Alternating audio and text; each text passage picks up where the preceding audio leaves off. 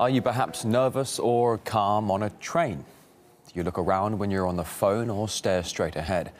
And are you the first to leave the train, or do you loiter behind other passengers? Well, you might want to know the answer to these questions. Otherwise, the U.S. national train service Amtrak, well, they might report you to the police.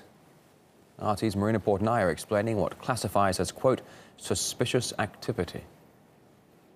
On any given day, roughly 86,000 Americans ride the Amtrak. It's the country's nationwide rail network with more than 300 trains, and it's headquartered right here in Washington, D.C.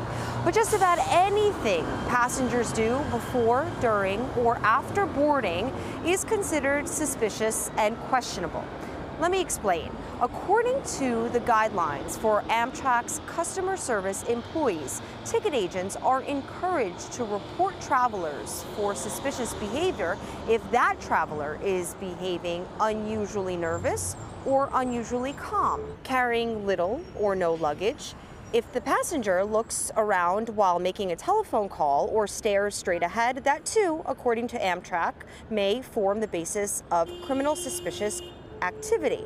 The company also says purchasing tickets immediately prior to boarding, paying in cash or lots of cash, is worth reporting to the police.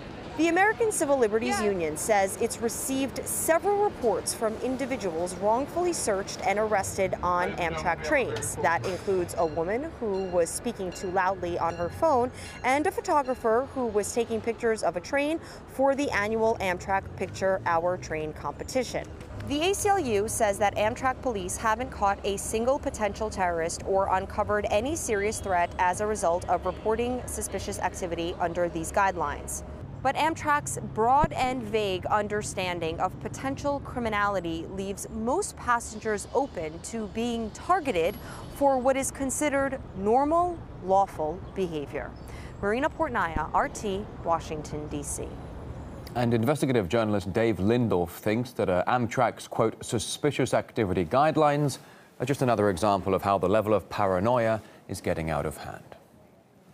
They seem to be wanting people to be exactly in the middle on everything. You can't be too nervous, you can't be too calm, you can't be looking around, you can't be looking straight ahead. It's a horrible attack on privacy, and the idea that they're watching you all the time to see whether you look furtive or nervous.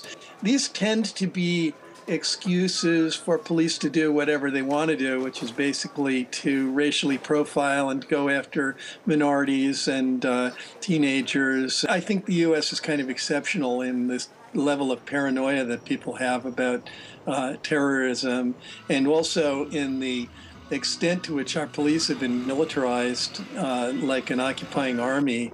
I just cannot believe the number of police cars I see in the course of a day in my suburban community. They're everywhere.